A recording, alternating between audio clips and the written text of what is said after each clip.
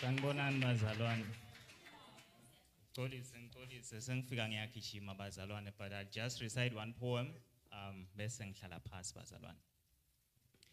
Before the grass knew how to bow to your breath, you are Lord. Before the vegetation knew how to bask in the smile of the sun, you are the Father of lights. Before the sun knew how to relay the spotlight to the moon and the stars, you are the bright and morning star. Before the dove ever sailed in the sea of his love, before the bees honeycombed through hives, Lord, your word is honey to the taste.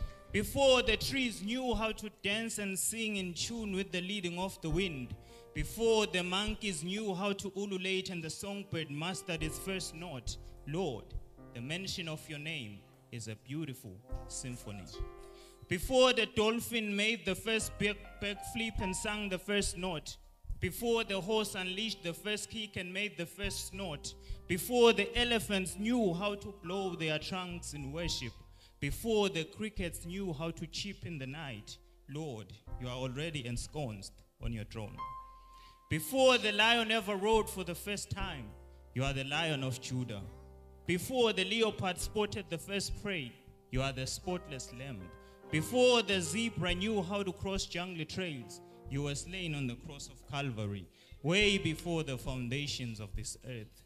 Before Leviathan boiled water for the first time, before the mountains were clothed with the dew of Hermon, Lord, you are unshakable as Mount Zion. Before the ant knew how to anticipate winter, you are omniscient. Before waters knew how to communicate peace, you are Jehovah Shalom. Before the eyelids of dawn blinked for the first time, before the gazelle made the first leap of faith, before the zebra exalted its head above the trees, you are highly exalted and all-knowing God. So allow me to call you God of all creation, God above all creation, God to whom all creation listens. All your glory and splendor is seen in all that you have created. Truly, you are God. Ngiyabonga bazalwane.